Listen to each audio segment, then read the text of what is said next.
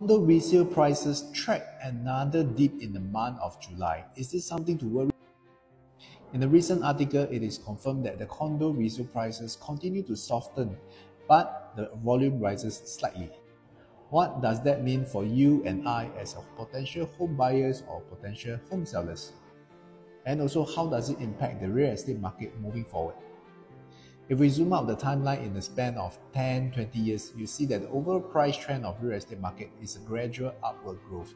However, when you zoom in into the later cycles in between, there will always be mini ups and mini downs in between. Now, we are experiencing what I call a stabilizing phase whereby buyers are potentially pulling back their purchases and slowly adopting a wait-and-see approach. And what does that mean to a home seller today is that if let's say we are still trying to break the record price, it is not likely to happen in terms of probability. Disclaimer, of course, this does not apply to all areas or projects.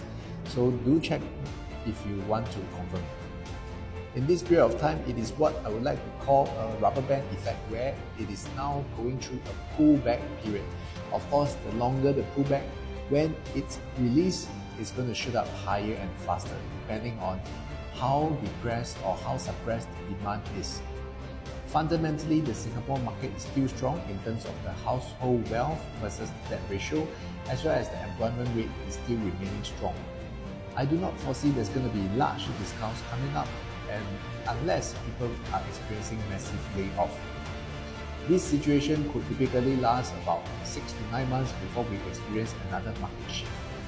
So general advice to potential home buyers, if let's say you're shopping around for your new homes, it is always good to check for the latest live transactions before you make an offer or make a purchase.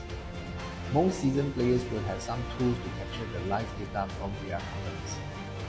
And today, if you are a home seller still trying to break the record price, you will have to assess carefully whether it makes sense for your overall housing plans. Once again, this is just a general advice. It does not apply blanket to all segments of the real estate market. In a bullish market, it makes sense to price higher as a home seller so that you capture the future price, and as a home buyer, you don't mind paying higher because you know that the overall market trend is still going upwards. However, now that we are experiencing a stabilizing phase, it is very important to pay attention to the entry price.